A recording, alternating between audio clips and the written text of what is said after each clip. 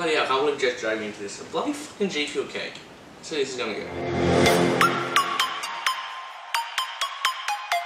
Yo, what's going on everybody? Jet back at it again with another video. Today I am here with Brooker, the one and only. Link down in the description. Today we are making a Gfuel cake. The C, will it bake? A Gfuel cake, will it bake? Is pretty much what we're going to do. We're going to start whipping up the ingredients, so let's get to it. Alright guys, we're going to get underway. Let's start making this Gfuel cake. Brooker, let's go. So, we got vanilla cake as well today, so we can see how much the flavour really stands out to us.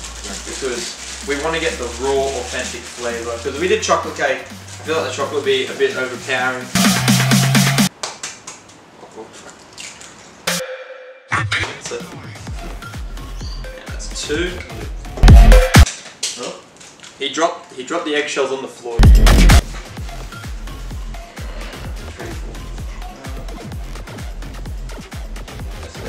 Done. Look at that.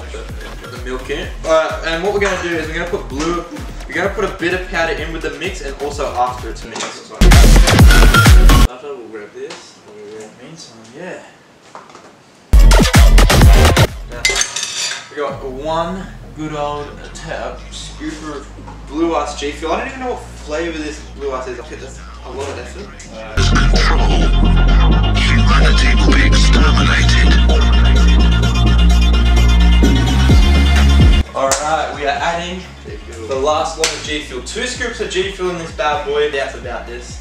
If you want to have a look at this flavour, go check my latest video, Gfuel Blue Ice review. Alright, it's a bit of a mint green colour. Mint green colour, we have mixed it. As most normal people do, I assume, they lick the batter to taste a little bit of it. So we're going to lick the batter, see what our first thoughts are on it. I'm terrified. That's good. That's actually not too bad. The aftertaste is quite appealing. I'm very curious to see how it's going to go with the cake.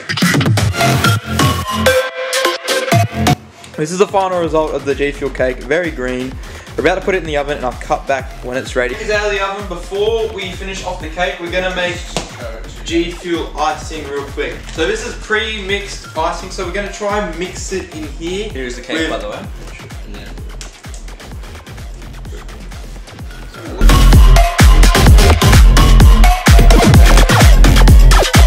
We're gonna put the icing on, then we're gonna take a slice each, see what our thoughts are.